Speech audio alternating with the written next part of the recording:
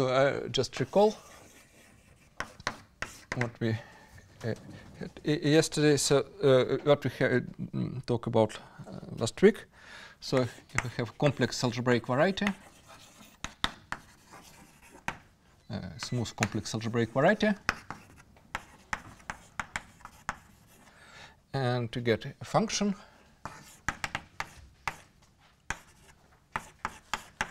which is kind of C, just polynomial function, and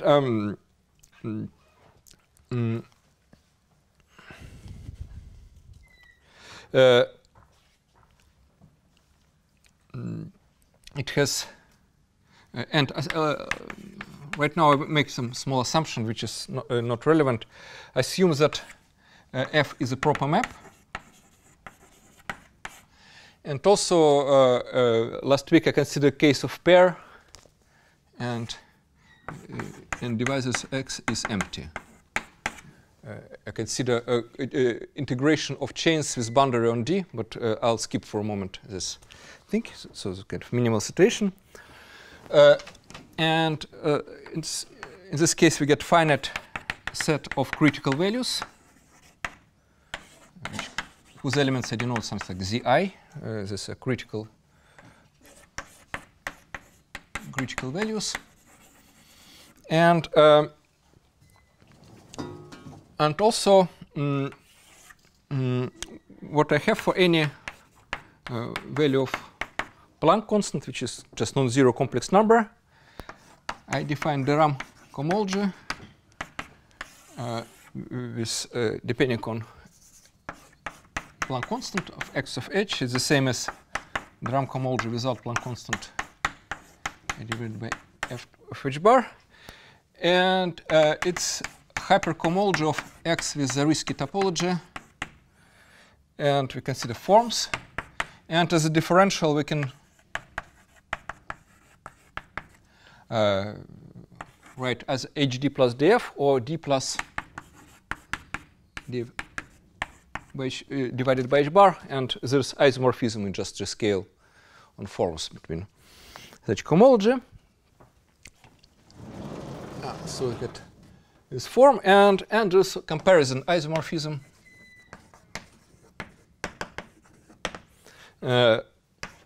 That's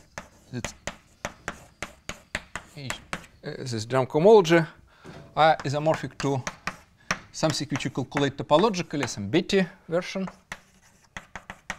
of xf tensor by C, where this h Betti. Is there a relation between using notation h bar and Planck constant? Is there some? Yes, yeah. Eventually it will be to relate to quantum mechanics, yeah, and it will be small parameter in quantum mechanics, yeah, exactly, yeah. It's not accidental. It's cohomology of pair X, and you consider kind of topological cohomology. We rescale my function by h bar and take preimage of minus infinity, or you take a number with sufficiently negative real part. Okay, that was that's what I'm talking about. So now I'll speak about some another comparison isomorphism.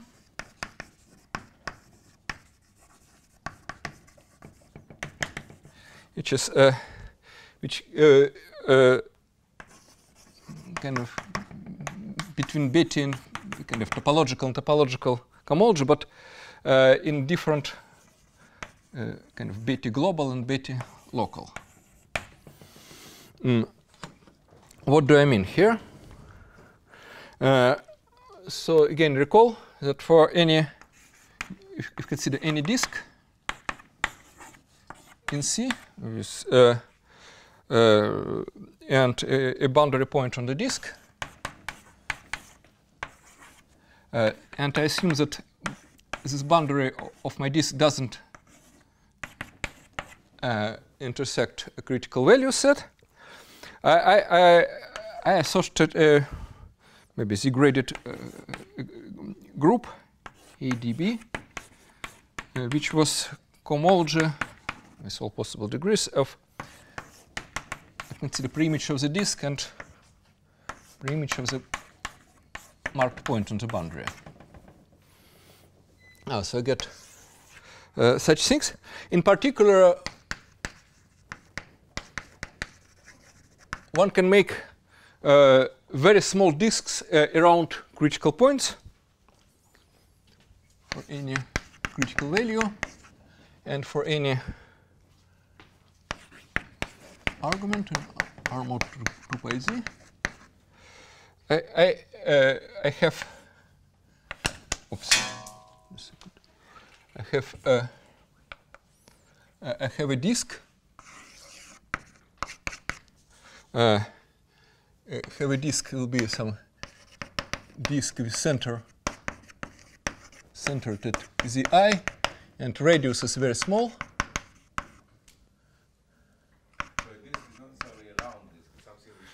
Yeah, but let's take round disk in this example. It's with very small radius, and point B will be zi plus exponent point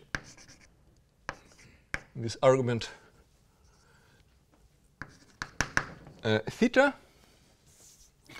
Yeah, so I get this special d whatever zi r whatever. I get d zi r and beta depending on theta. And this thing I just denote by cohomology of beta cohomology of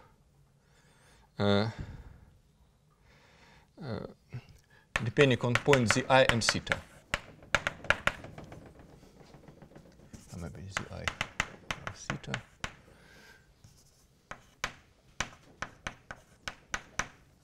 Yeah, it's just notation for the small disks. And what with this another comparison isomorphism? So the claim is that if my Planck constant doesn't belong to the finite union of what's called Stokes rays,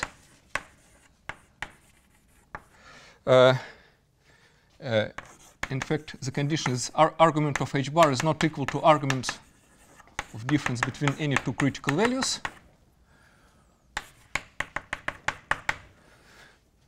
So the I, the j are in my critical values. Yeah, so we get typically some picture like this. We get few finitely many rays. Then we get canonical isomorphism depending on h bar. Between what? Between a global cohomology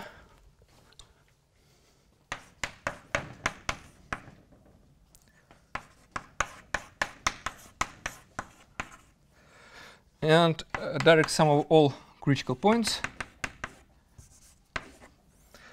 of local cohomology with the argument you take argument of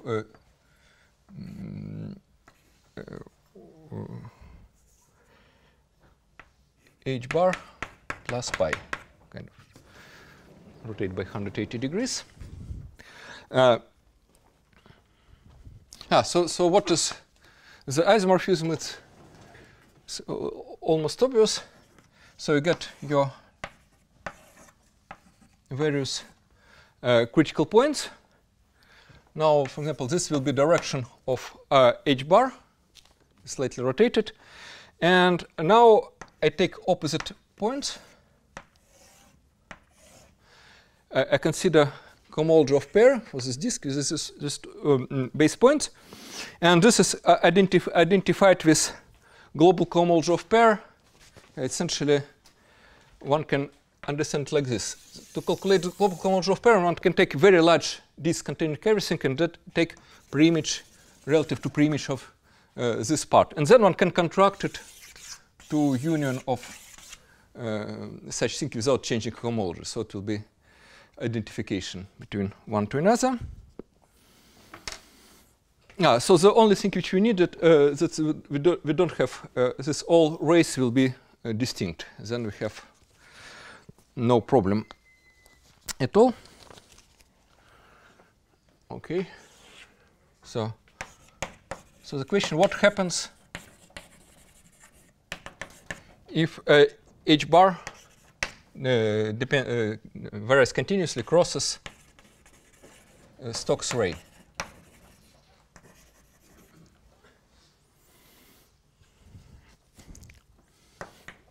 So in this h bar plane, we get many rays, and suppose it's h bar moves and start to cross Stokes ray. Then we get isomorphism a little bit before the crossing, a little bit after the crossing. You get two isomorphisms, kind of for h, kind of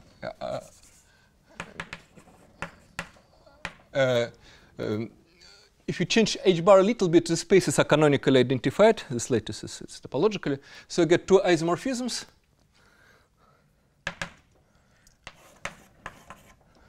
Kind of h beta kind of global to h beta local. I mean this stuff. And so you can combine to get automorphism.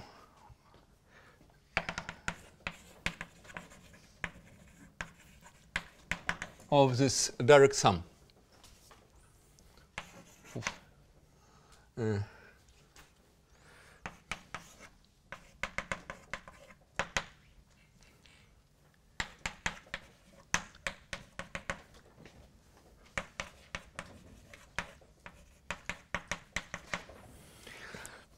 Okay.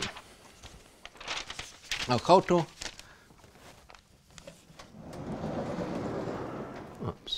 second.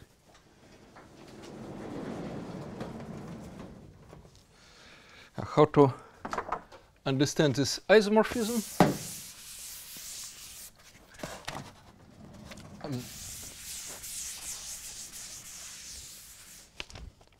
So this automorphism, it's very simple. Yeah, so it's again, I just have some direction of h bar. Now h bar lies on a Stokes ray. It means that there is a line on which parallel to h bar, on which you have at least two critical values. Maybe you have several such lines. Maybe you have another parallel line. Maybe another get one. Yeah, so get. Sorry, I don't really draw it terribly parallel.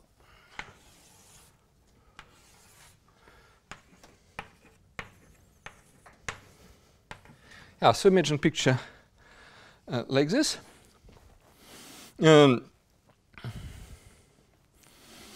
So it's clear that if you get this automorphism, it will act on contribution for each line separately.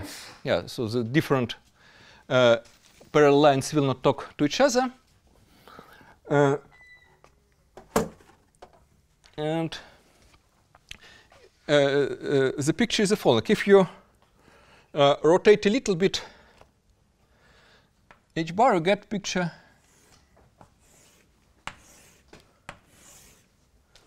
like this. Maybe I choose more different color. It's kind of, yeah. If you rotate h bar in one direction, that all these rays will become distinct in one way, or if you rotate to another direction, you get they distinct in another way.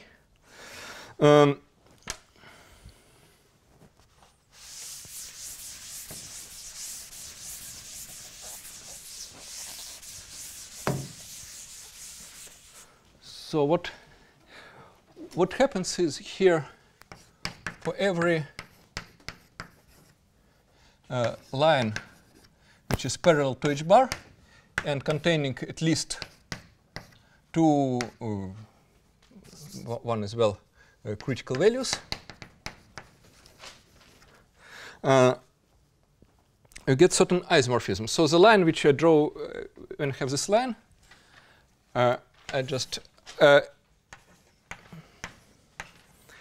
have several points staying here and called something like ZE1, ZE2,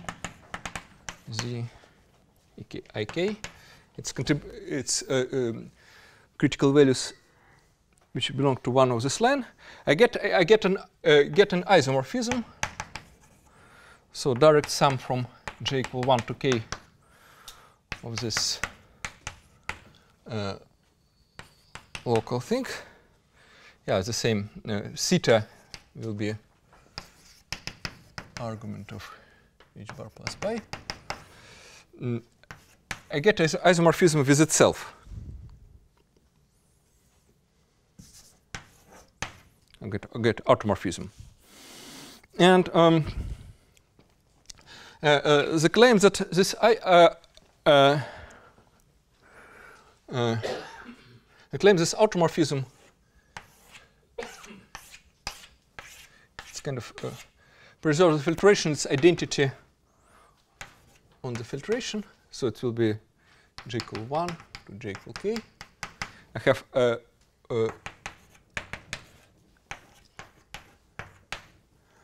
and to get some you get low diagonal matrix with identity on the diagonal. Why it is so? It's sorry. It's finite, yeah. It's a finite dimensional lattices groups, and its matrix is kind of integer coefficients. Yeah. Maybe your conventions are not. It depends on. Yeah. No, even its matrix also has integer coefficients. Yeah. No, but the question is how the ordering. So when you draw the picture. No, because I said that h bars ordered in this way, so it means that I have it's oriented line, yeah. Because I have h bar and the line is parallel to h bar, so it's automatically directed.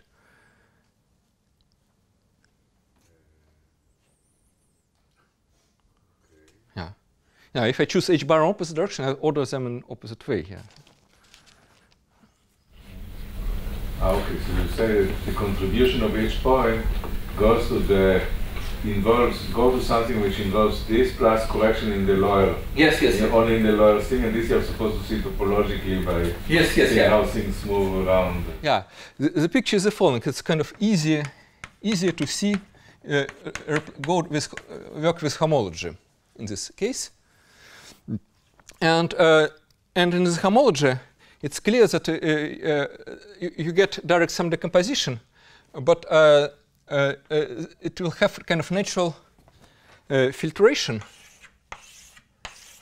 which is preserved by this transformation. Because, for example, the last term it will be cycles which are supported in this domain.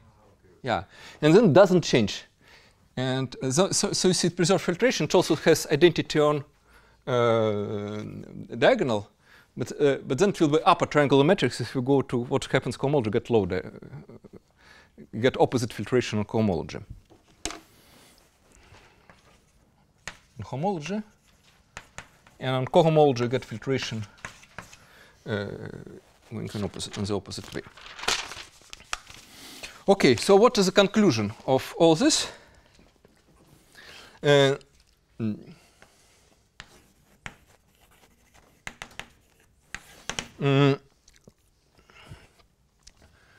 So given this finite set of critical values,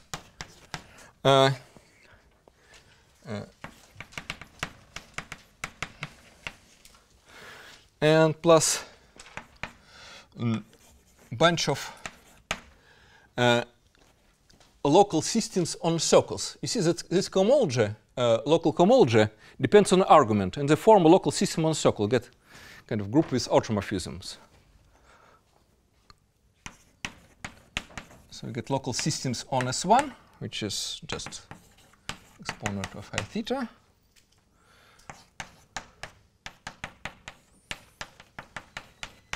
So this local system is h beta zi theta for each I.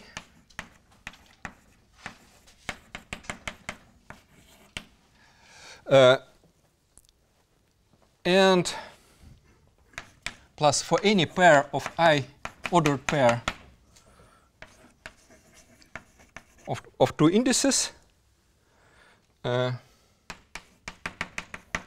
maybe just two distinct points on S, singular set, we get a map of abelian groups H, B, Zi, and direction dependent on 2 points. Yeah, I denote this local system with the same notation. Just see.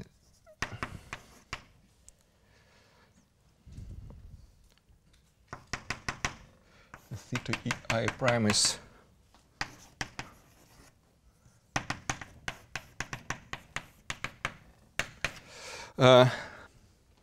so the conclusion. So what we get a collection of local systems and all this and bunch of non-trivial matrix elements in this algebra. Yeah, so eventually what you see is that you get how many non-trivial elements will be for any pair of points. For any pair of ordered pair of points, you have unique directed lines which go through, and then you get this part of matches. So we get this algebra data. No, but I don't. So you are going from Zi. So in the picture, like you have Zi1 to Zi2. Yes, you get some operation from Zi2 and go from Zi2 to Zi1. It should orientate take minus h bar. Zi1 minus Zi2 is like minus h bar. And this is the convention that this is h bar plus pi, so it's compatible. Yes. Yeah, I think it's compatible. Yeah. So I get these things, all this linear algebra data, and the claim it's the same as so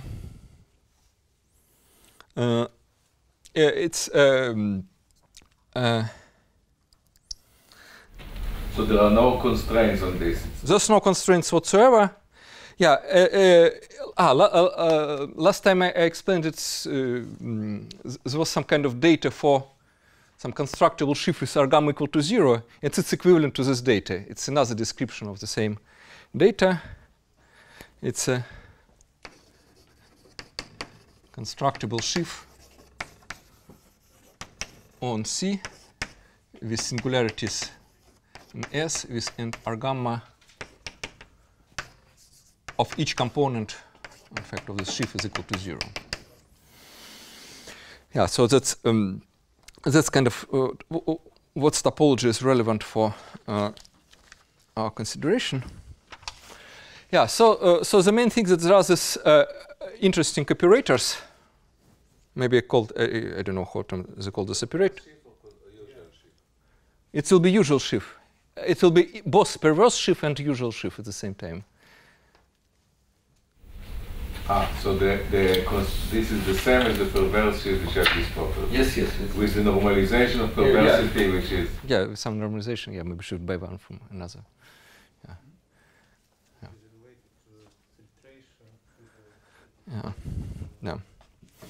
Yeah, but the main thing is what we describe is we describe kind of local system on circles and some maps, a lot of linear maps.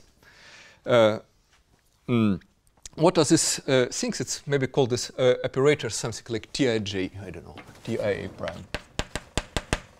There's no constraints whatsoever on this thing. Okay, let's try to understand what are these maps. It's just even kind of more special situation.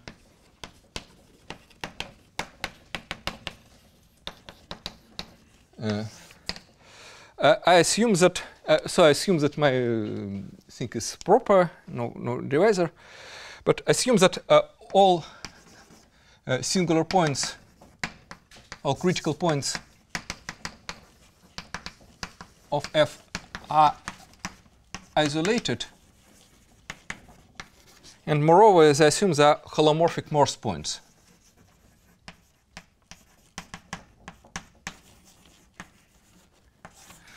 What does it mean, holomorphic points? Yeah, so it's maybe called P1, Pi, sitting in X, and f of Pi is equal to Zi, sitting in C. What does it mean that points is holomorphic? So first derivative at pi is vanish, and second derivative is non-degenerate quadratic form, and this means that there is some local coordinates.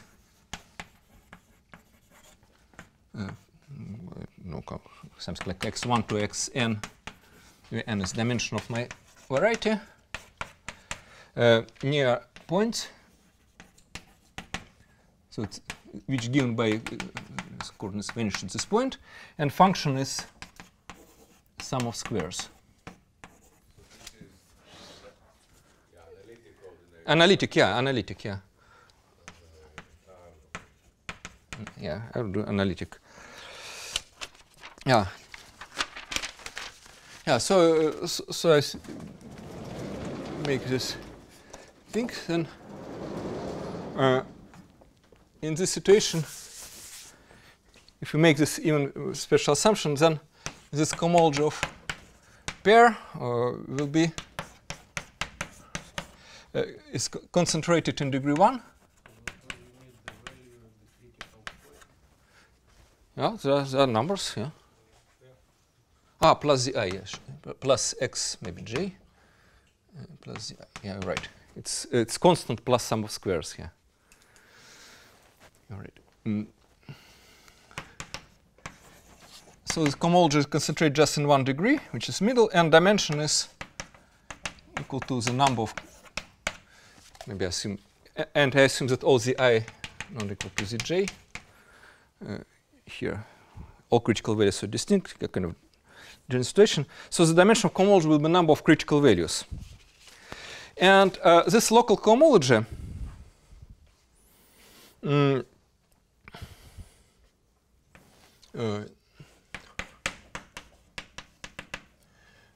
sin theta, it will be just in middle degree. It will be just one-dimensional space, one-dimensional lattice. So it has kind of canonical basis defined up to sign, because this isomorphism is defined up to sign. So let me explain this. What's going on here?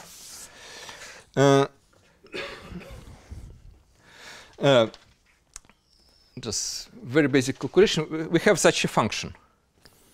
And if you look on the definition, it's some cohomology of pair. What will be this cohomology f b the I theta? If beta, b is for beta, the I theta, it's the same as cohomology of a, at the end of the day, of a ball in Cn. Let's say coordinates Cn. And relative to the pair with coordinates x1, xn, which are complex coordinates, modulo the hypersurface sum of xi square equal to epsilon times e theta. And this is where epsilon is very small. And this complex quadric, it's homotopy equivalent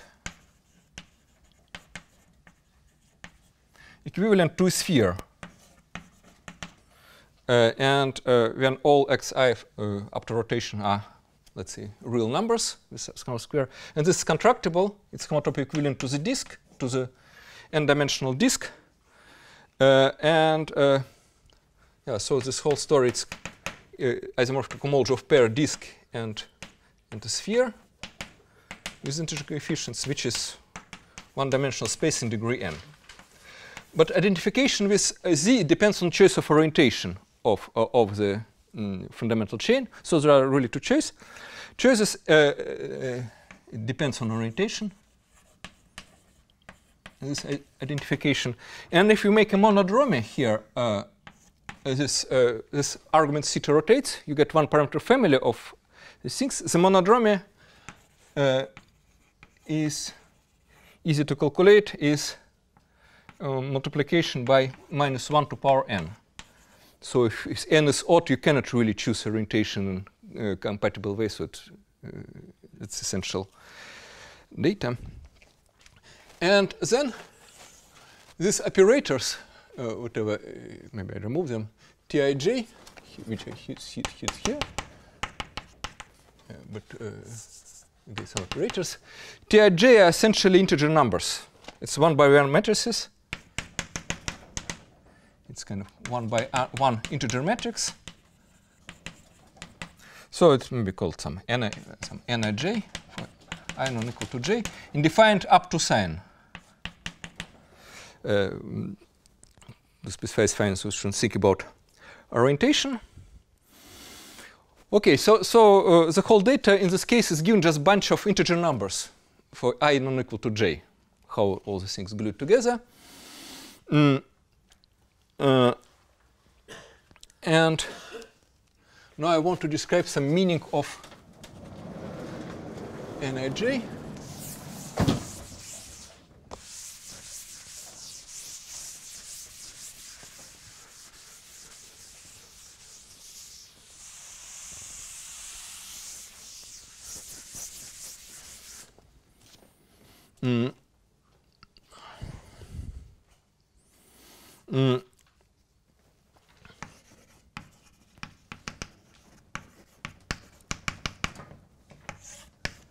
Yeah, it's again more convenient to think about homology instead of cohomology. And the claim that for H bar which doesn't belong to Stokes race, we have a basis of homology depending on H bar of my XF. Corresponding to critical defined up to each various element defined up to signs, corresponding to critical points or critical values, and the basis can be represented by something which is called Lefschetz symbols.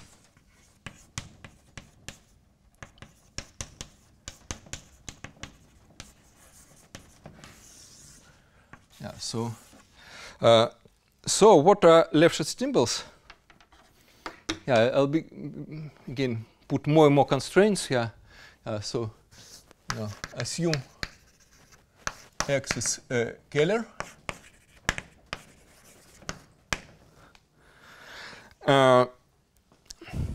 And pick Keller metric.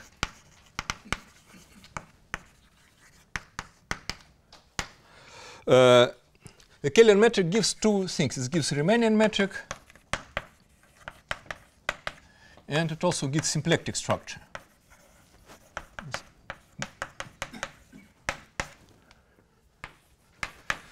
And now we have our holomorphic function divided by H bar. It also gives two real functions. It gives function real part of H minus 1f, it's holomorphic, and get imaginary part of H bar minus f. Now, so we get two different things, and now consider gradient. Now let's use left function and left structure. Consider gradient flow for real part of H1 minus 1f. On the symplectic sides, we can consider a different story. We consider Hamiltonian flow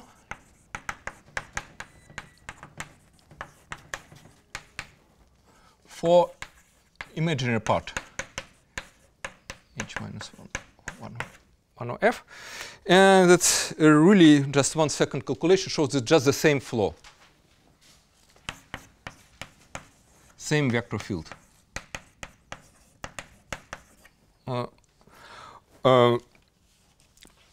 On your manifold, and it's really very remarkable. It implies that, so that some corollary, that if you consider trajectory of this gradient flow,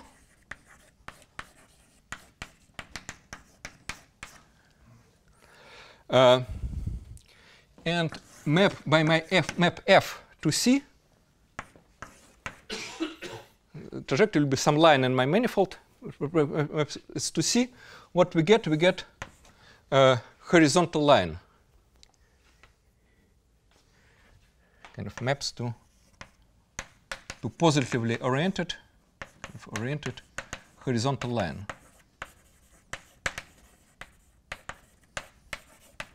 Because it's a Hamiltonian flow, it means that it preserves the imaginary part. So it means that it should go to horizontal line and real part will increase. You consider. Yeah.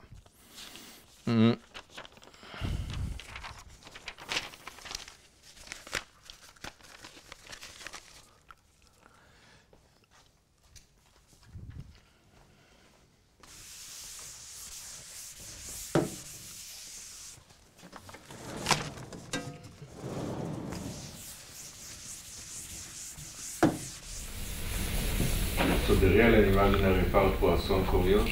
No. The Poisson bracket is something. No, but you're saying that the gradient flow of the real part is the same as Hamiltonian. For the imaginary, I don't think it makes sense. Yeah, its imaginary part is preserved and real part increases. Yeah. So we define kind of Lefschetz symbol depending on critical points and direction theta is this is Lefschetz symbol.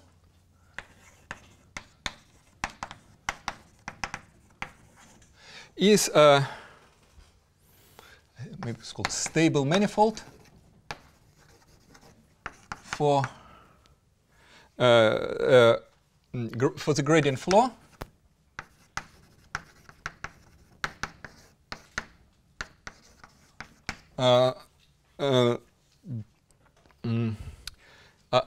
which has points which are attracted to point pi. I already my theta is argument of h bar.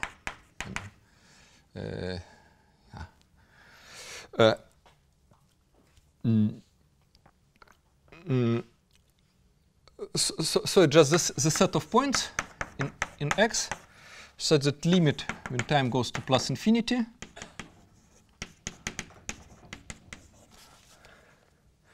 and I play this flow with time t of my point, and the limit is pi.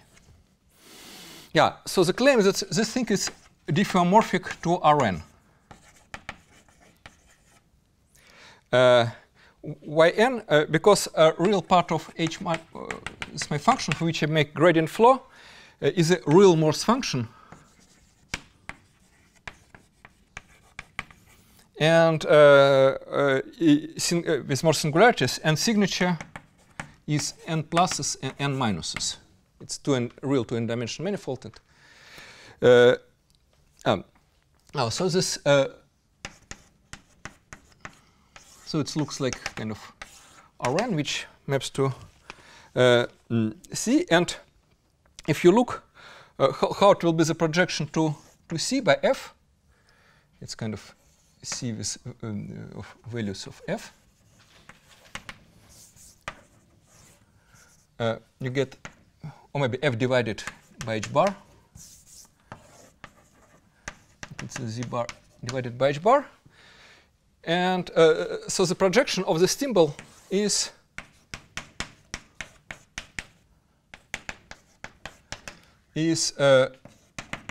negative ray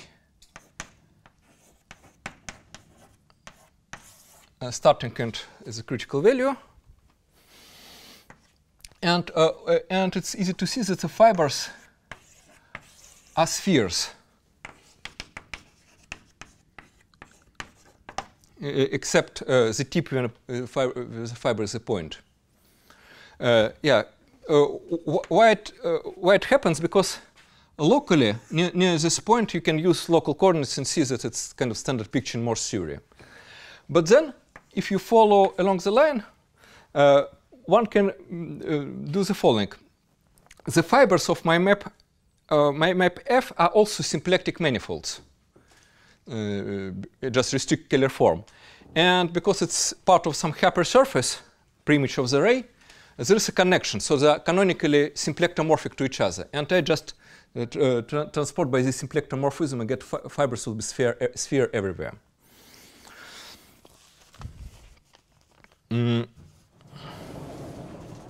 Yeah, so that's the picture how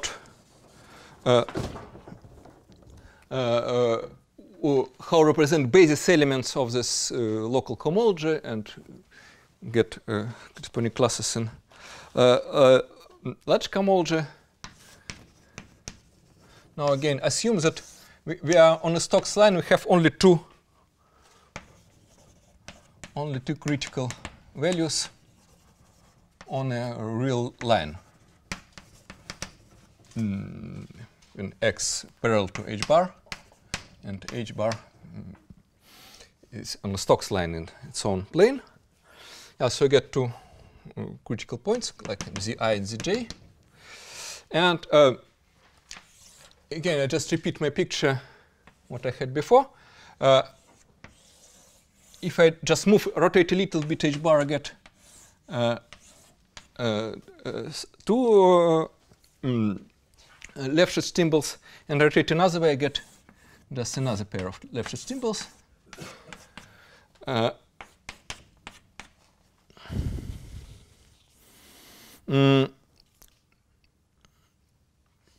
And the claim that, again, for generic Kähler metric,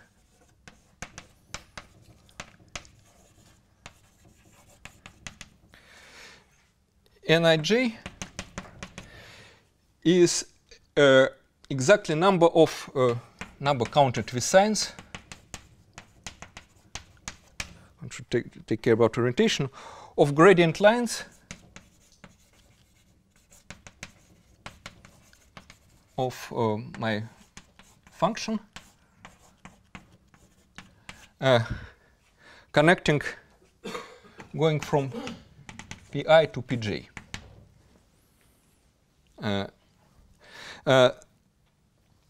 So how to, again, to understand it? Yeah, if h bar is on Stokes lines, then after rotation I get the I and the j have the same imaginary part, and in principle, one can imagine there are such the gradient lines static in the I can't end in the j. So how to understand it? If h bar is not on Stokes lines, then all imaginary parts are distinct. We don't have gradient lines, and it's something which one should expect also from Morse theory, because all Morse indices are equal to n, and generically Morse lines go when Morse index jump by 1. So there should be no Morse lines at all, and this really happens because the imaginary parts are distinct. But if we have one parameter family of functions, then its special values of this one parameter, you have this gradient lines which connecting 2 points with the same Morse index, and that's exactly what happens here. So you don't actually need Kähler, right? The symplectic is okay. No. For this you need Kähler to say this gradient in Hamilton. But it is compatible with symplectic structure, compatible almost complex structure. But I have complex structure already. Yeah. So it's essentially the picture what is Nij, but one can. What did you said something about connecting? Can you repeat what you said about connecting points of different or the same Morse index? No, you can forget about complex geometry. If you have real manifold with Riemannian metric and a function and with more function, then it's generic. Then you have only can have only gradient lines connecting points when Morse index strictly decreases. Yeah. It should be for the same Morse index. You should have no gradient lines at all, and you isolate it when it jumps by 1, and one parameter families for jumps by 2, and so on. Yeah. But now, if you have one parameter family of functions, then for special values of parameters, this Morse lines will connect 2 points with the same Morse index. Yeah, and here's what's going on. We have all points with the same Morse index and have one parameter family because we rotate variable h bar. And so I remember in most theory, they also have this thing in the real case that you can order the values according to the index somehow. Yeah, but it's not. Yeah, it's not really related to the story. Yeah, it's kind of equivalent things because it's a little bit hard to decipher what is counting with signs here. Equivalent description I can just say is the following. You just again to have maybe say 2 zi zj. In fact, it works for many points. What you do, you consider this left-shot symbols which goes to one direction, which projects actually to some ray. But now, from another point, you shut this left-shot symbol in kind of almost opposite direction. And then you get two maybe non-compact manifolds, but which intersect by in a compact part. And then you get well-defined intersection number, so it's stable under deformation. Because yeah, it's the same description. This intersection number is the same Nij, which is it's kind of more convenient to think in this way. It's easy to prove. This is to do with the symbol for the other type of almost of which are dual. Duality, and you use it to. Okay.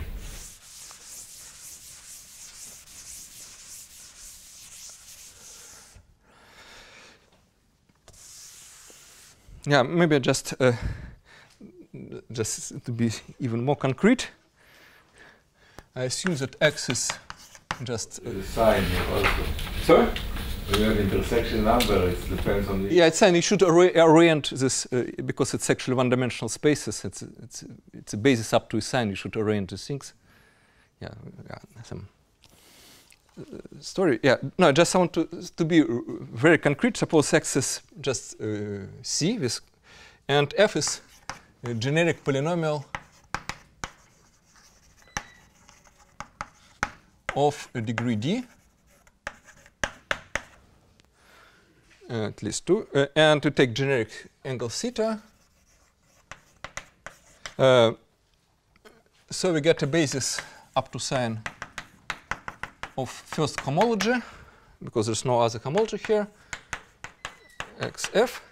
And how it looks like, so in C we just draw, for example, D is equal 5 here, draws something like domains when real part of F is negative, very far to each other. Then you get some, and then what you get something like these left-shot symbols will be certain disjoint lines, will be, because n-colon just will be real line embedded in the things and passing through critical points of F. So these are zeros. These things are zeros of derivative of polynomial. And they form something dual to planar tree. Yeah. Okay, so that's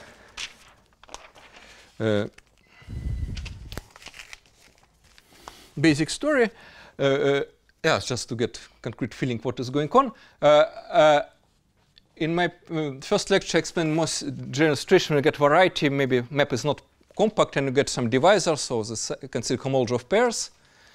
And the whole thing extends to this story because it's really topology here, nothing about complex geometry.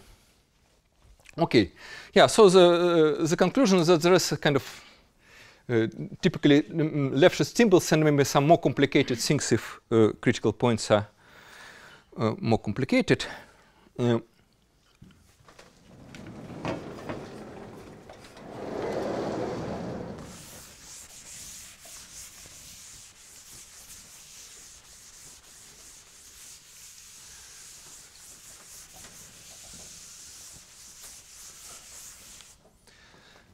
Now I just want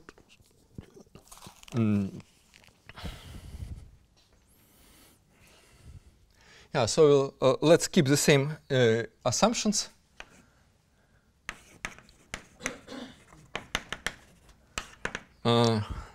it will be kind of this is f is proper, and you get divisor is empty, so you don't have to speak about the boundary, and all singularities are holomorphic Morse, and all critical values are distinct. So now pick some holomorphic, actually algebraic volume form by volume, and n is dimension before. Then definitely I get a class in the RAM cohomology.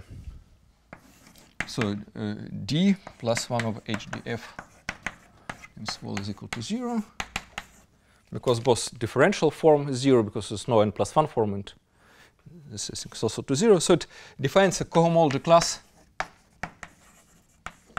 in this drum thing for any h bar. And it's comparison isomorphism, which I talk about with Betty. The RAM Betty. It's boils down just to calculating of some integrals. We get ei of h bar is equal to integral over my exponent of my polynomial divided by volume of elements, and integrate over Lefschetz Timbal.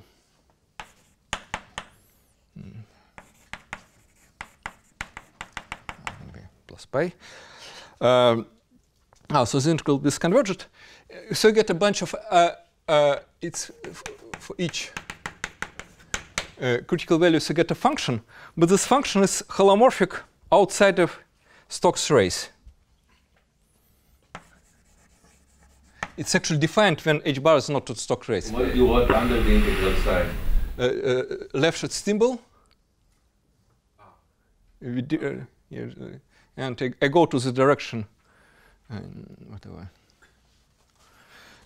negative direction. On h bar belongs to C minus union of Stokes sector, Stokes rays. Yeah, in fact, so you get not, in sense one get not one function but many functions, because we got many sectors, but each function admits an analytic continuation. Each kind of sector admits analytic continuation to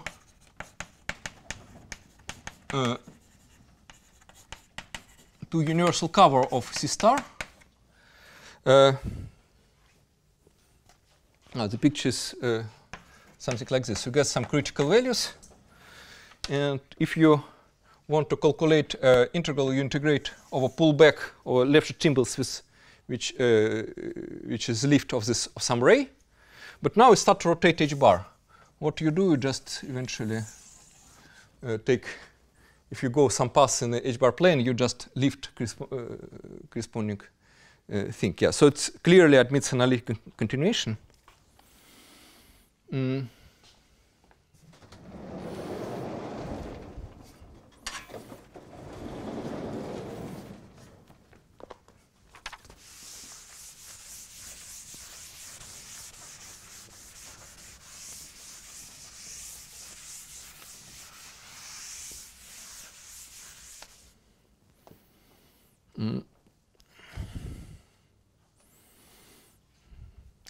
Also, let me make some another assumption that there is no line connecting 3 points, at least 3 points in S.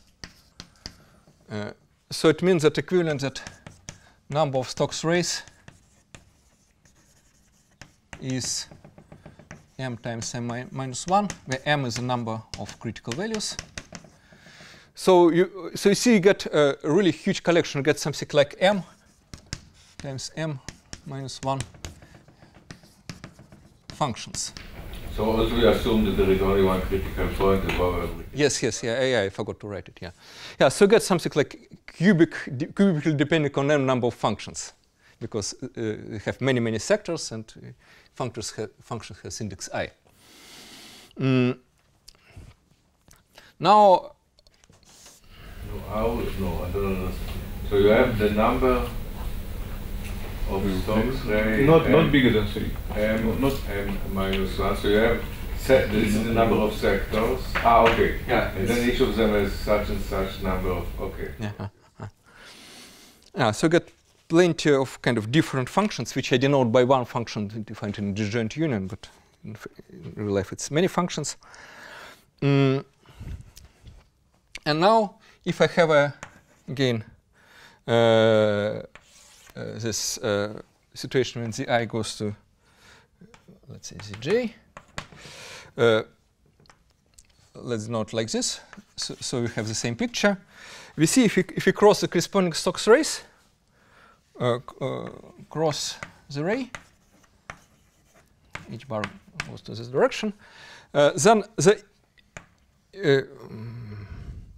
the ij, which has small integral, does not jump. It's analytically continuous across the ray, does not jump, and ii goes to ii again plus depending on concentration. It's replaced by it jumps by this functional j. Okay. Now define kind of modified functions of h bar.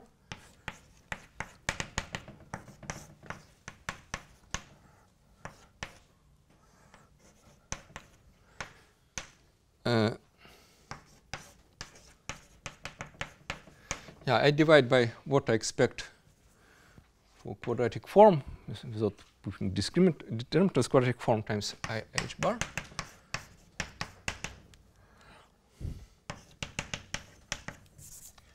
And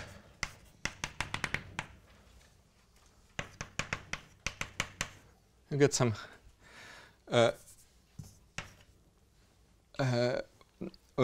functions. And the claim that it's asymptotic, yeah, asymptotic in h bar in this sector, yeah. So you get some series. Yeah, in principle, it depends on the sector, but the claim it doesn't depend on the sector. You'll see it in a second. It's. Is it asymptotic in a closed subsector or in the whole sector? It's actually asymptotic in some larger sector, strictly larger sector. Because of the analytic?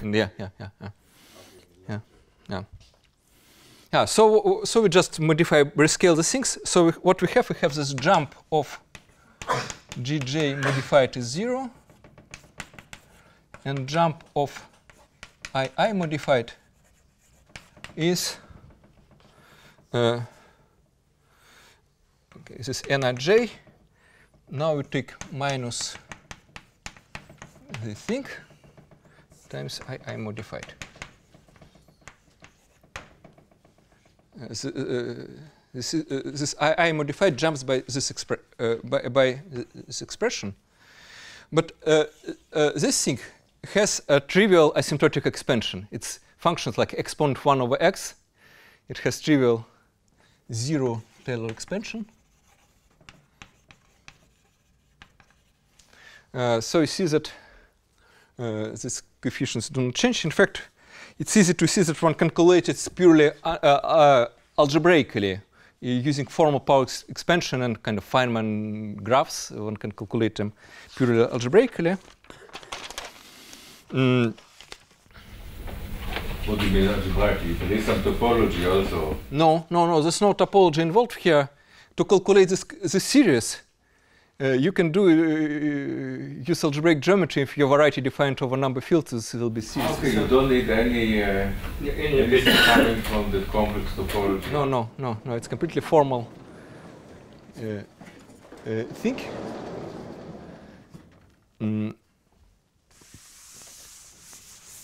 And the conclusion is that we have this our integrals gives a solution of some Riemann-Hilbert problem. I'll explain what is this Riemann-Hilbert problem.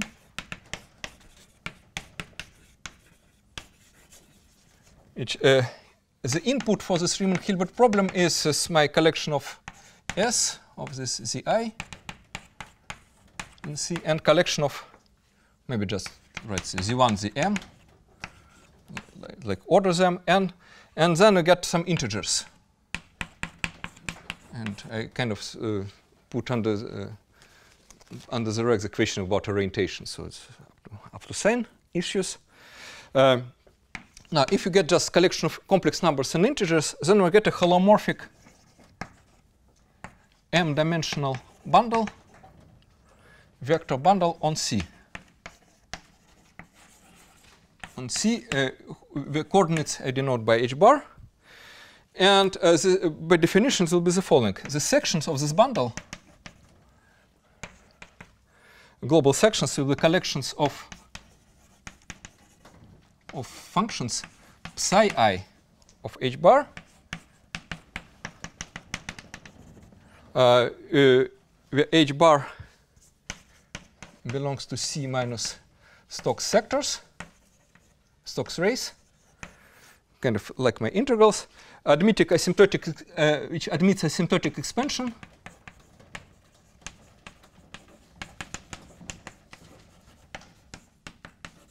Yes, h bar goes to 0. And jump is given by the same formula. In this situation, which I explain here, jump of, if you go across this Stokes line, so psi j goes to psi j, and psi I goes to psi I plus nij psi j.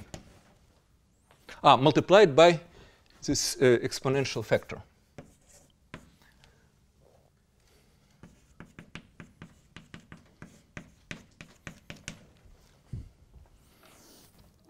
Okay.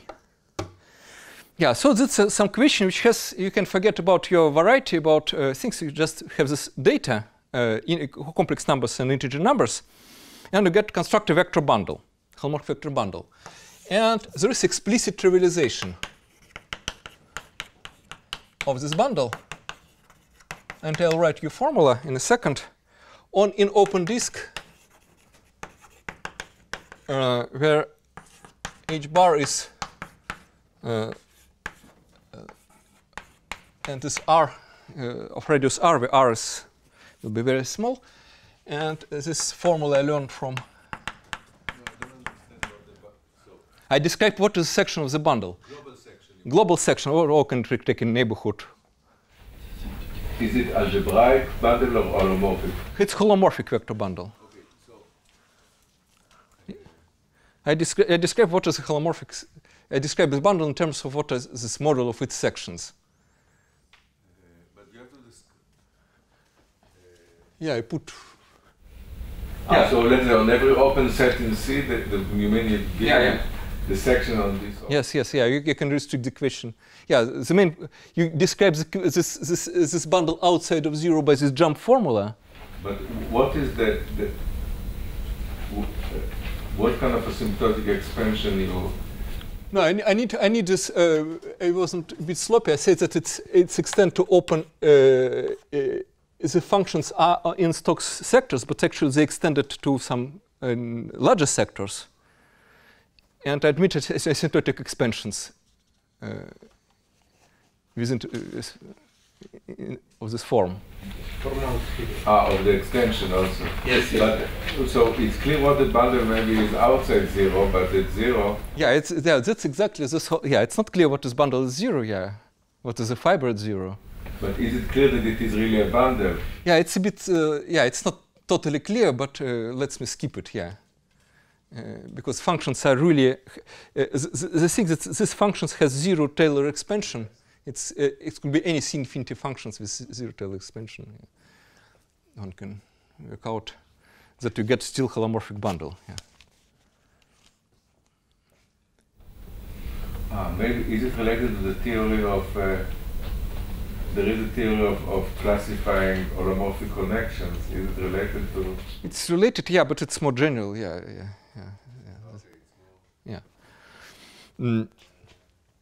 Yeah.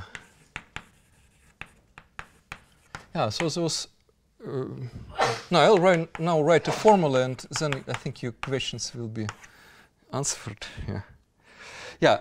So the formula, what is the trivialization of this bundle? And I learned it from some paper of Gayoto Muranetsky.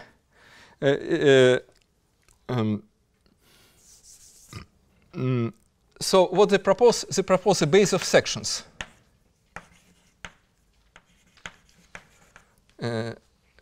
Which called up psi I for I from 1 to m.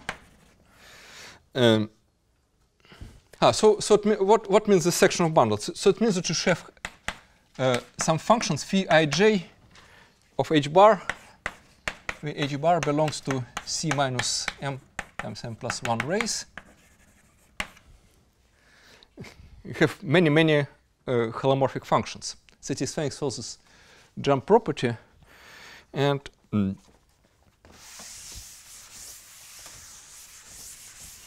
now write the formula. The formula, it's maybe there's some small mistakes with signs, but basically it's correct. I won't write the value of functions of formula. First of all, it's delta ij. So if there's no jumps, it will be just standard basis, and plus sum over all n greater than 1, and take sum over all sequences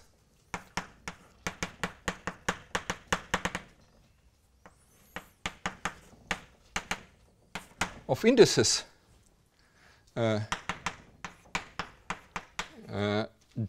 such that two subsequent sequences are distinct, but they can repeat it after some intervals.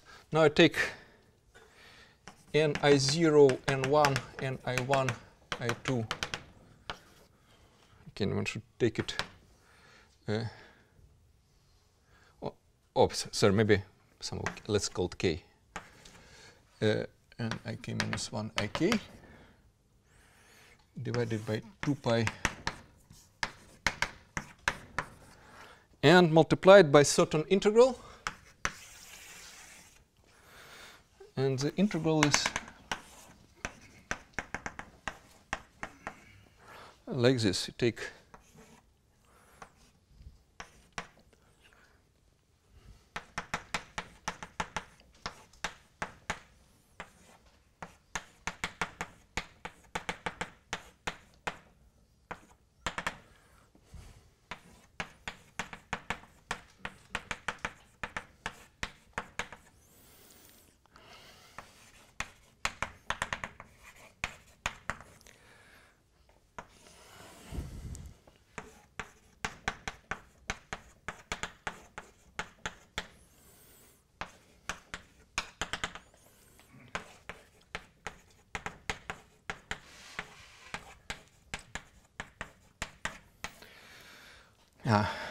and now I should still specify something.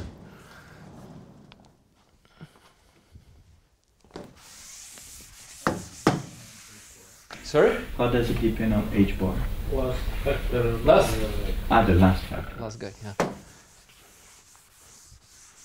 Yeah, and where is the integration? That means integration is the following. Is this HL belongs to ZIL plus 1 minus ZIL multiplied by positive numbers, maybe strictly positive numbers, and HL less than R. Yeah, that's so the form HL runs to some interval of length R. And if you, first the formula, it's very easy. Again, we forget convergence conditions that it satisfies the jump formula, because you integrate. If you jump the h, the j to h, you get integrate a little bit over one side and another side. So it means that you substitute h bar, h equal to hk, and you go to the previous expression. Yeah, so it's definitely satisfies the formula. And when the r is very small, the things in the numerator will be so small that it will be guarantee convergence of the whole sum. Yeah, one can make. So you sum over h in this. Okay. No, it's integral of h. Yeah, HL runs through some interval. And the integral converges in the usual sense? Yeah, because what happens here, you get exponent minus positive number, positive real number. And in the denominator, you get h bar, but different h bar lies in different rays. Yes. And to get a little bit of small denominator, but this again in numerator, it's you get polynomial growth from denominator, but the numerator is exponentially decay.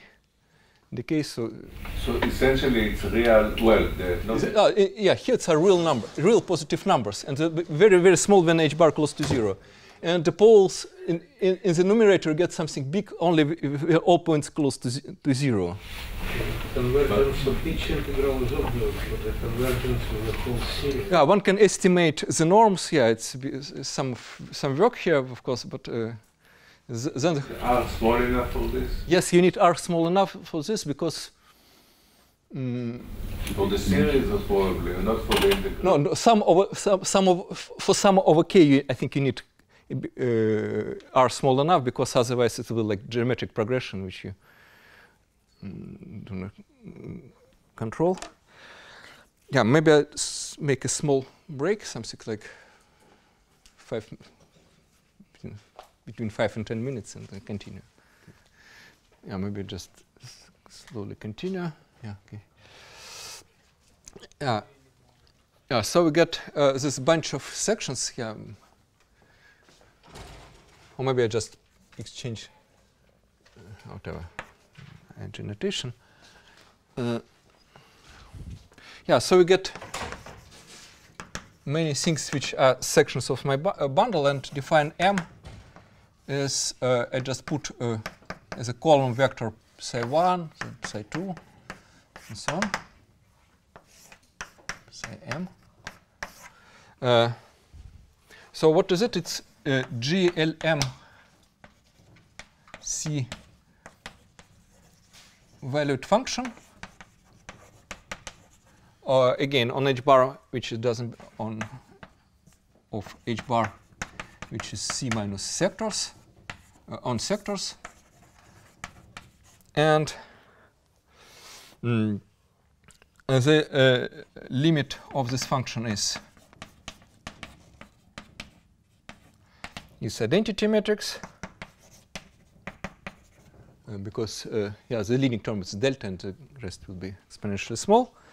And when I consider jump, then M goes to whatever, up or low triangular, depends on it's jump by matrix, which is sorry, yeah. Sorry, I just started.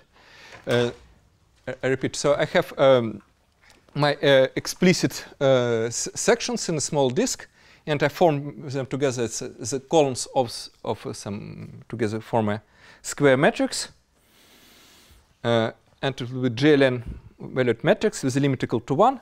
And when I consider jump, if I cross the array, it means that I multiply matrix, I think maybe on the left, I hope, and at ij place, what I put here at ij place, I put this nij, this exponentially small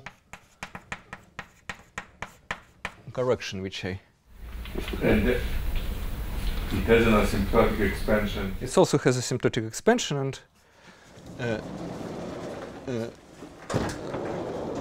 so only, yeah, you'll just see it in a second. And I did kind of have I is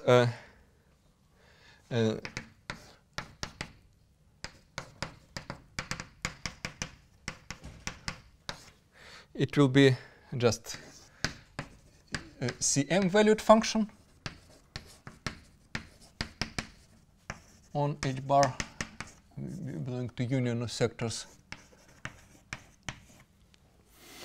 And the jump of I bar, it's essentially the same.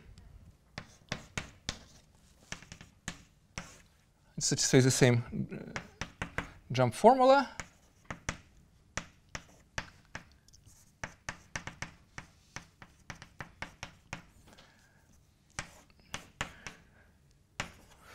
So the conclusion is that if I take units matrix multiplied by I, it has no jumps. And then this means it will be holomorphic C to power m valued function.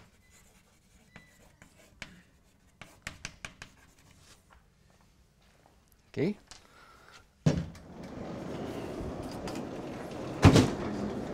Sorry? On the disk, yeah.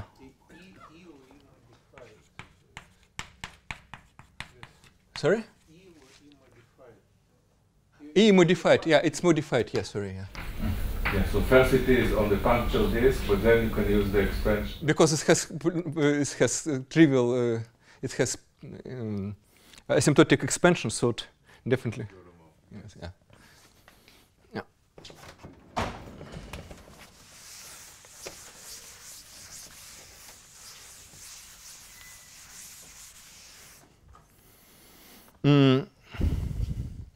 Yeah, but now what happens with? Let's look on asymptotic expansions more carefully.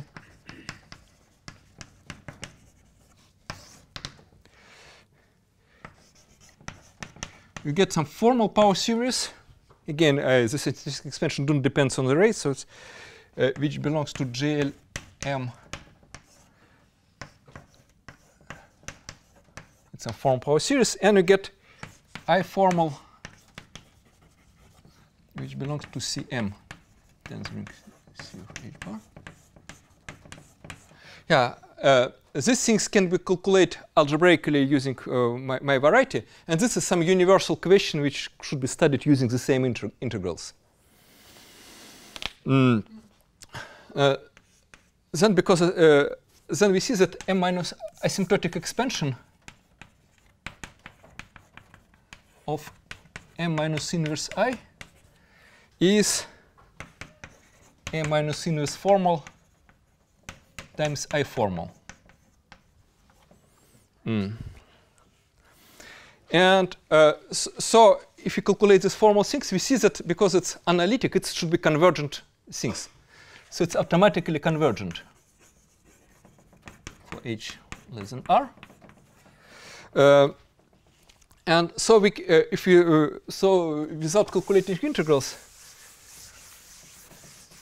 we can calculate it just because we calculate the series and take the sum. And now we see that what is I at h bar? It's m of h bar.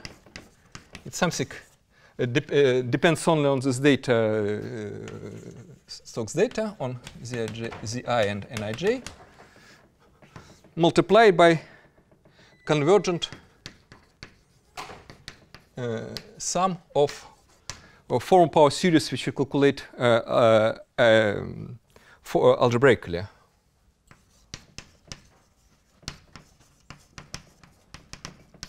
Yeah, so it's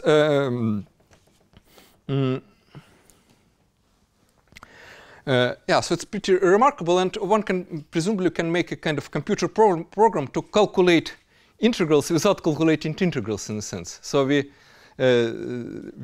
what about the m? You said that the m formal is asymptotic. Yeah, because yeah, this there is some certain m. Also, this is algebraic. No. It needs to calculate these integrals. If you consider terms of asymptotic expansion h bar, it will be some complicated iterated integrals. Okay, so this is not. Yeah, but it's not related to original variety in the function. It's related only to these points and Zi and Nij. So in a sense, one can be very, very optimistic and hope that it's can be used in quantum field theory. No, just it's. I will maybe go to. Will be not. If you consider some Feynman integral, if you don't know what is going on, it's infinite dimensional integral. What are cycles? But we can calculate what are critical values of the action, or maybe complexify things, solving classical equation. This Nij will be some number of instantons. That has to be very good theory, because usually the extension every term will be infinite. In generic quantum field theory. No, of course, no. You get also renormalization for formal power series, and so on. Yeah, but the whole story is very general. It can be generalized to everything, to arbitrary case and maybe not proper and so on. The whole business. And the only difference that I modified will be not series in H, but will be in general maybe have Laurent series, maybe in fractional power of H of certain whatever K, and polynomials in a logarithm of H bar. Yeah, so that's the only. In general case, you get this a little bit more tricky story. Yeah.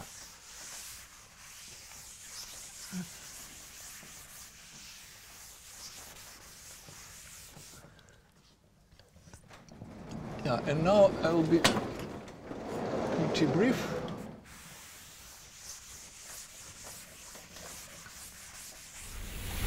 So what did you write? What is II mod?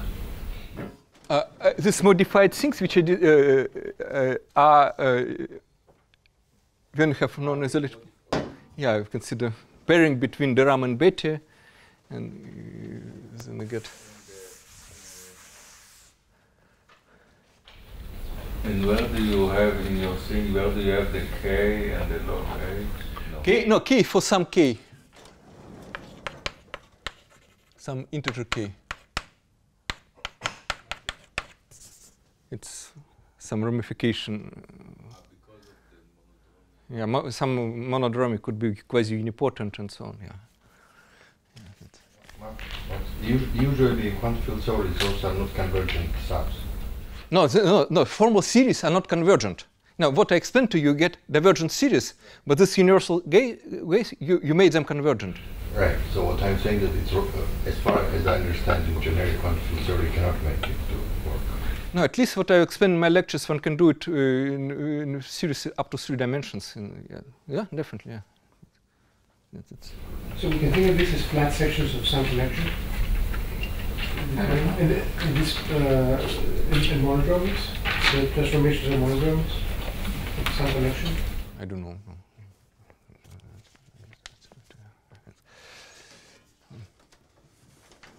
Maybe, so I have just maybe half an hour time. Yeah. Just the last part of my lecture today will be generalization to closed one forms.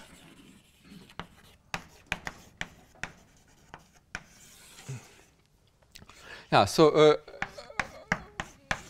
my original situation was that I have smooth variety, divisor with normal crossing, and some function.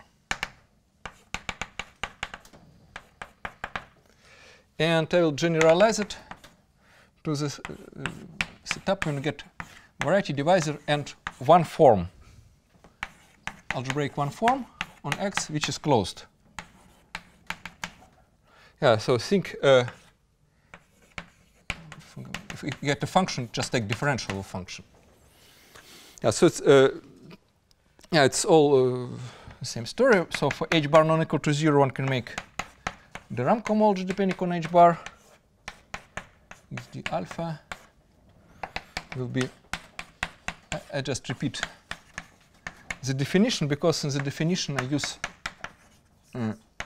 omega xd d plus 1 H bar alpha. Okay, and what is omega xd? I used this notation last time. It's a sheaf of forms whose restriction to any component of divisor d is equal to 0. Kind of nature forms we use to cohomology of pairs, and there is some kind of funny, curious equality that omega xd. In fact, one doesn't have to introduce this new notation, but one can use standard notation of log forms. And you twist it by functions vanishing in divisor d. Just one can maybe to understand what's going on. Just imagine an x is kind of C with coordinate x, contains d with the point, x equal to 0. Then if you consider omega xd, global sections of omega xd, you get polynomials vanishing in 0 and 1 forms. And if you consider log forms, you get just polynomials on x and cx multiplied dx over x. And if you multiply by x, you get the same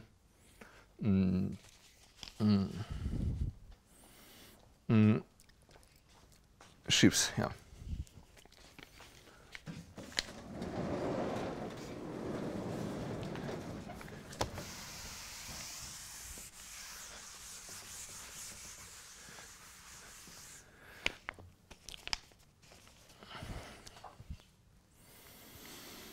Okay, so the claim, it's easy exercise in resolution of singularity, that there exists algebraic compactification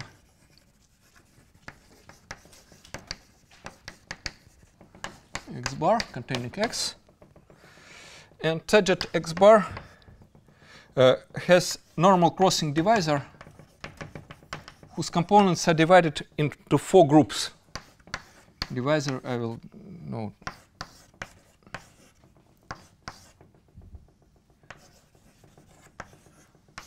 So I borrow part of notation from my previous lecture. I get kind of horizontal and vertical part when I get a function.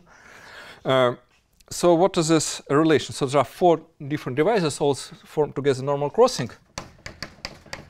X is x bar minus d horizontal union d logarithmic union d vertical, and d is x intersecting with d bar. So it's contained d. It sits inside, and what are conditions? That's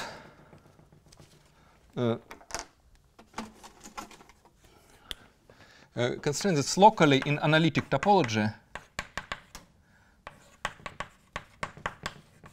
not in the risky topology.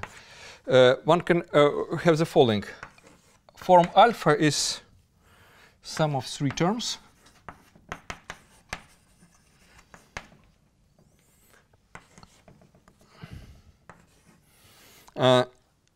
Where A regular is a regular form, has no poles. All forms are closed. So A logarithm is locally can be written as the sum Ci d log Zi, where Ci are non-zero complex numbers, and Zi equal to 0 are equations for logarithmic part of the divisor. So that's why it's denoted by log, this part of the divisor. And what is infinite? It's locally differential of some function. And function is some constant non-equal to 0 divided by product of some other indices j, zj to maybe some nj, times 1 plus O1. where nj are strictly bigger than 0, and the product of zj equal to 0 is locally equation for d to vertical. Yeah, if it will be if my one form is differential of a function, this part is absent, and it's essentially decomposition which I use in my last talk. And formal locally cannot be necessarily exact, because if you add compactified by divisors normal crossing, it can have some non-trivial periods along divisors. So that means I should correct it by this part. And those things are uniquely characterized in some way? Yeah. If you are given the compactification. No. One can find it's not every compactification. No. But suppose you have a compactification which is good. Yeah. Of course, the d bar is a closure of what you have before. But the decomposition of the other stuff. Yeah. No, dh is something which you throw away, but the form has no zeros, no poles at all.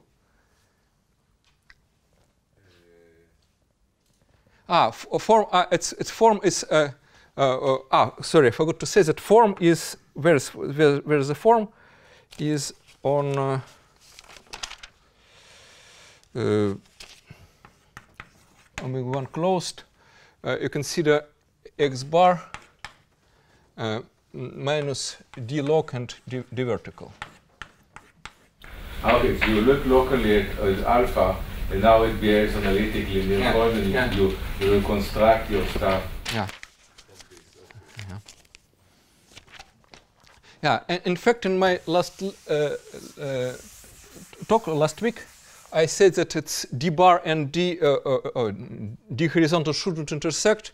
It was unnecessary condition, so everything works without any constraint. No, in my last talk, I just assumed that these two things do not intersect, and it was too cautious. Everything works fine in Poincare duality in all cases. And when you write in the last line on the blackboard, alpha is in omega 1. What is the subscript? No, on the middle. Go down. Yeah. What is the subscript of omega 1? Closed. Sorry, yeah, back to writing. Yeah, in order to calculate rank homology, what should we do? We can use this compactification. We have inclusion of x to x check, and maybe a little bit, yeah. We consider you can calculate cohomology using direct image on x bar, and what we get here, we get omega x bar.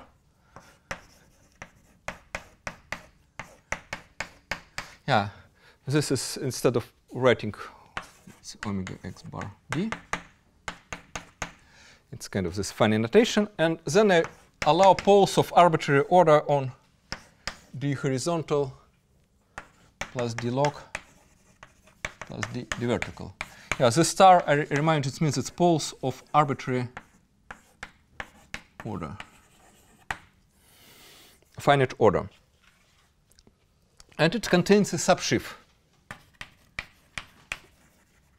Subsheaf, which in order to just denote by omega tilde dot, and depends on all these things. But what is it? It's this locally, it's consider forms on x bar, but which are logarithmic everywhere.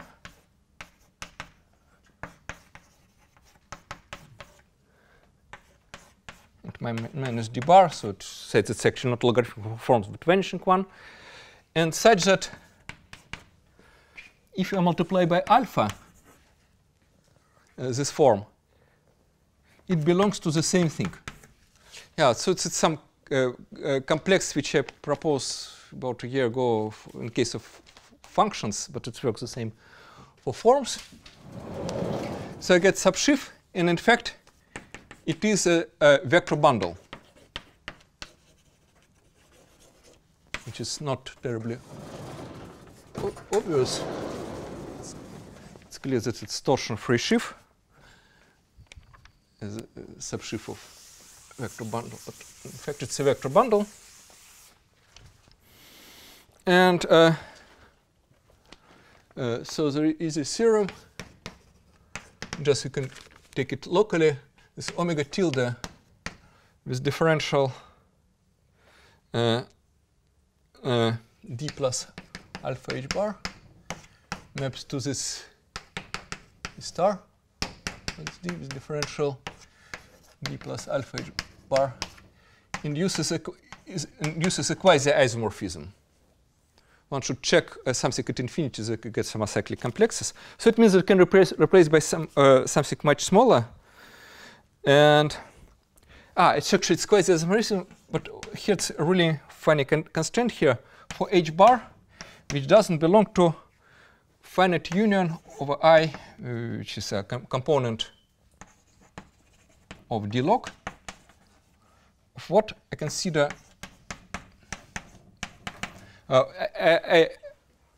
in this h bar plane should remove finitely many kind of inverse arithmetic progressions going to 0, strictly positive. Yeah, it's really a local calculation. When you check its quasi-isomorphism, you check some associated gradient, and then you see that sometimes it fails. Yeah, so we get this reduction to some nice finite dimensional problem, except this finitely many arithmetic progression in H inverse. The union you write I is in the component? Are components of d logarithmic. For each component I get some number, which will be residue of my one form along this component. See, I is integral of alpha of some loop surrounding corresponding components. It's a residue. Yeah, so it's really a small local calculation. Yeah, in fact, I can just show where this condition looks for. Kind of sample calculation is the following. So imagine that you get x equal to 0. It's just in one variable. It's equation for this logarithmic guy. So you can see the C star. It's my x, and more or less, and C is a compactification.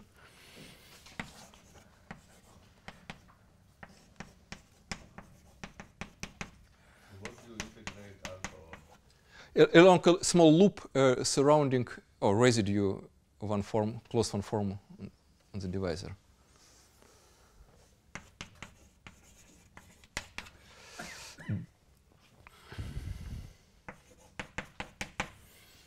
Yeah. Yeah. So when we consider a differential compactified story, we get something like this, and xn to power n goes to n plus c divided by h bar xn dx over x. But now we can extend it's something like I star, and this is something like omega tilde. We get Laurent polynomials with same differential. So it means that we allow n now arbitrary integer, and you see that you get multiplication by 0 only if c divided by h bar is positive integer. Yeah, so that's basic calculation. So one should have in the quasi-isomorphism some exceptions.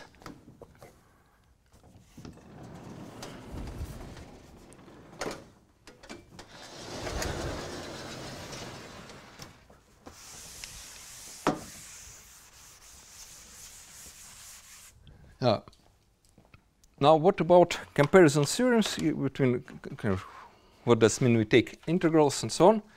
Kind of there's a global comparison theorem.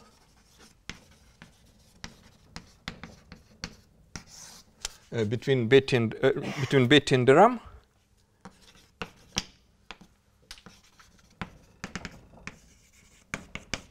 it is the following. So this H deram H bar x d alpha x d alpha is canonically isomorphic to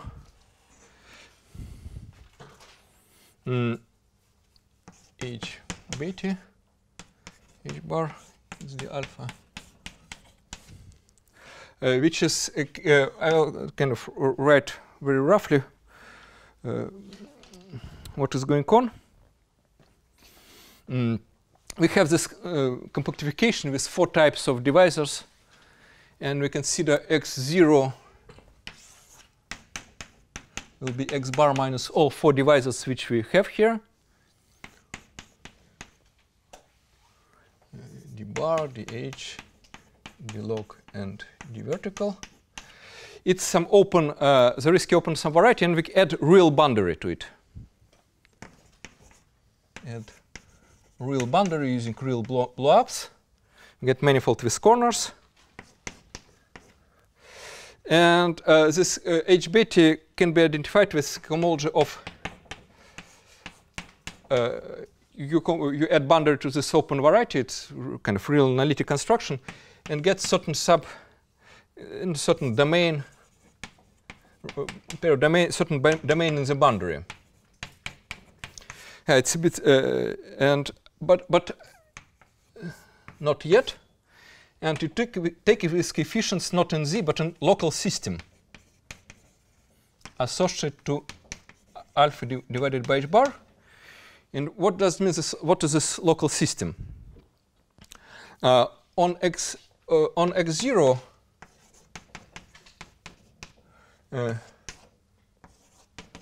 you can see the shift of solutions of the equation of the thing. You get closed form form. So you get a local system which depends on H bar of rank 1. But x0 is homotopy equivalent to this real compactification. So you just consider extend as a local system to x0.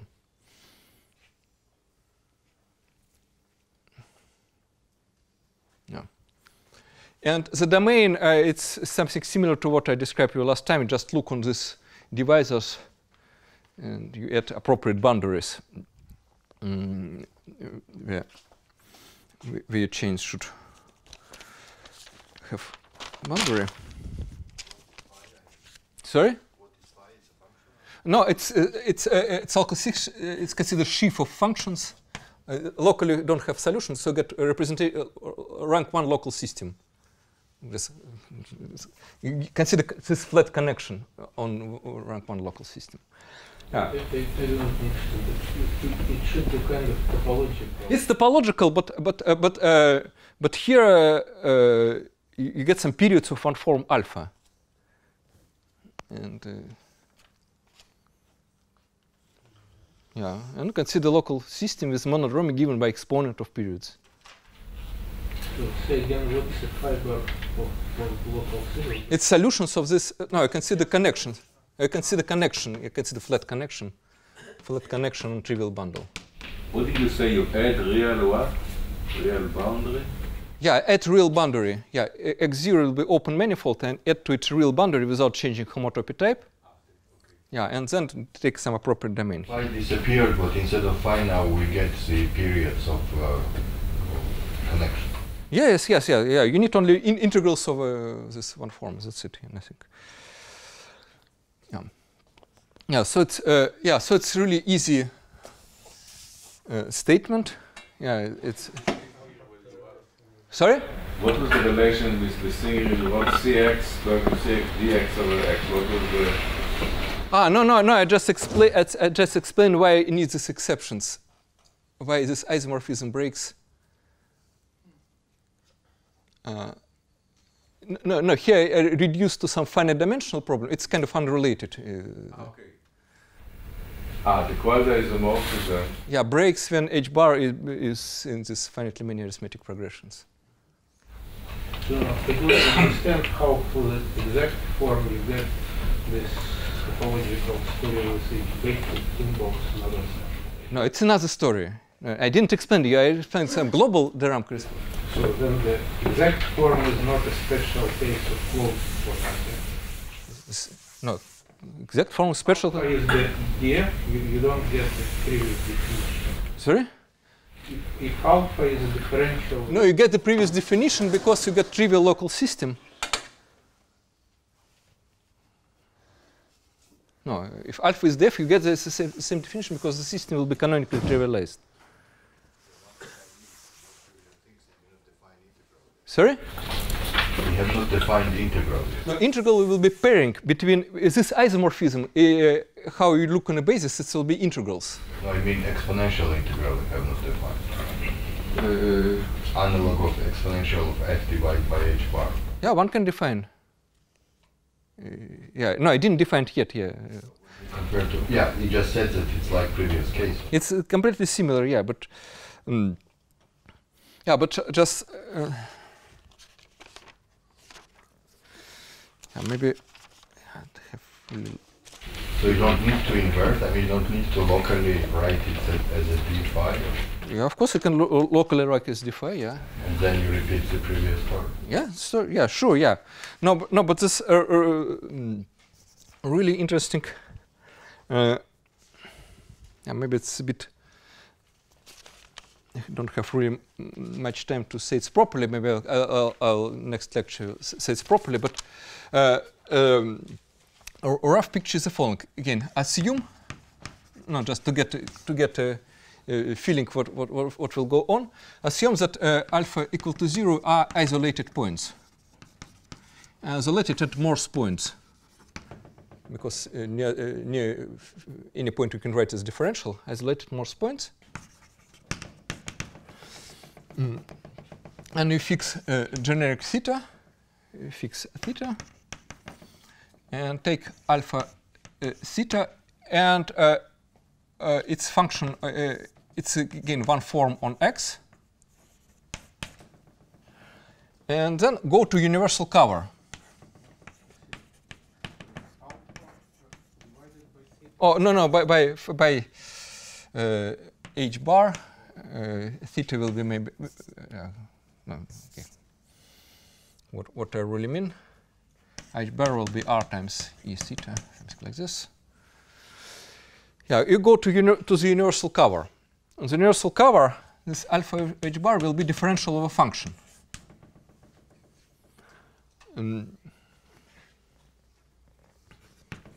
But now, if you fix a point, now we can draw Lefschetz tymbals.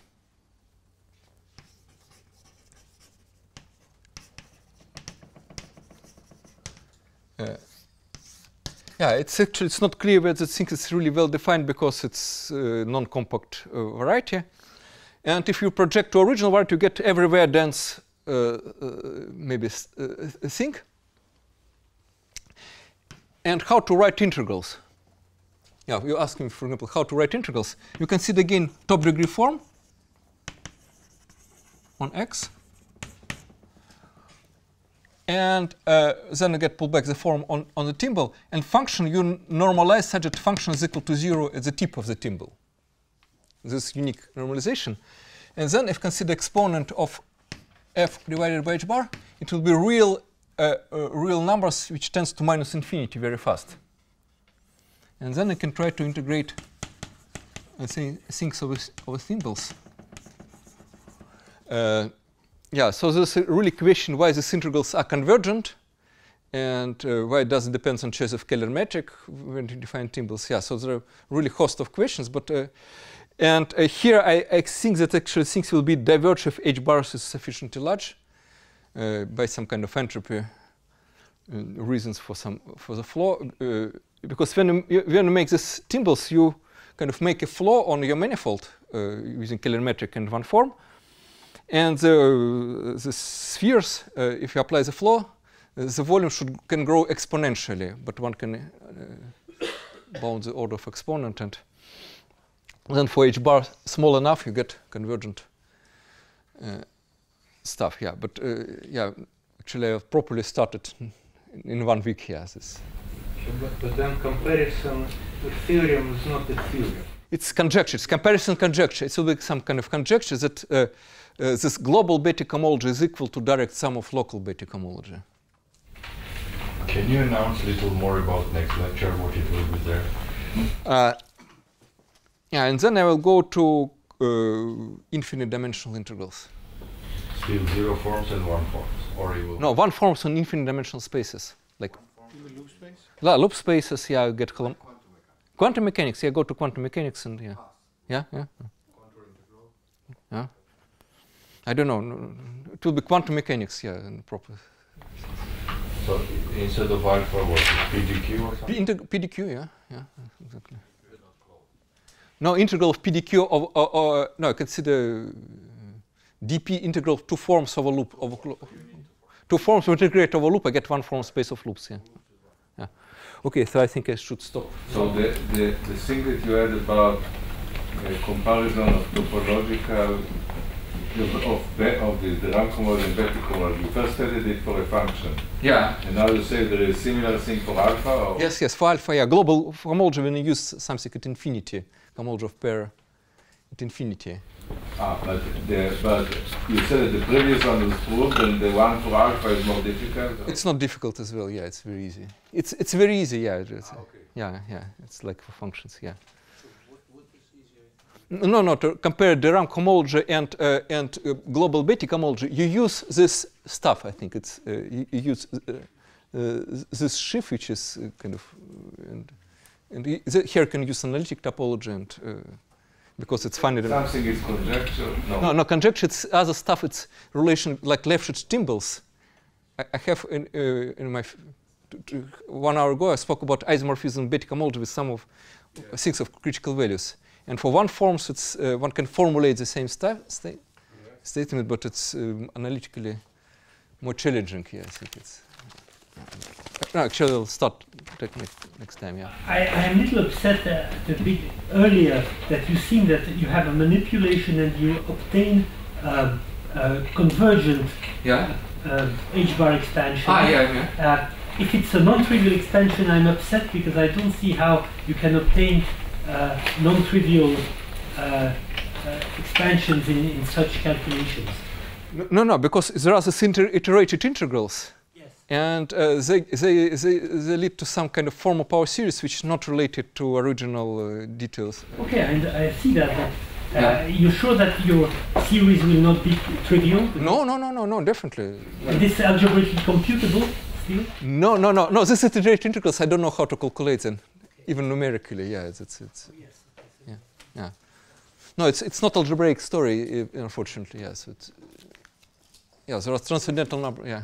Suppose you take the simplest integral, the integral that defines the Airy function. Yes.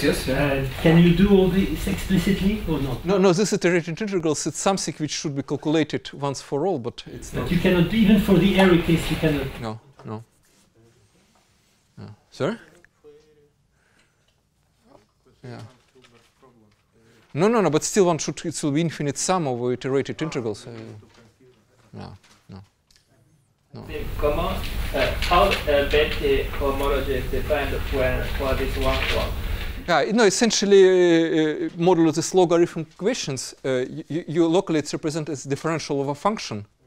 And you do the same pair as for the case of function. But f minus 1 still makes sense? What is f minus 1? Inverse. Inverse. Of course, locally, but you add it to the boundary. When we consider f minus, at real boundary, you consider f minus infinity, it's subset of the boundary, yes. So we do on the universal cover? No, it's not a universal cover. You do on variety on x bar. Yeah.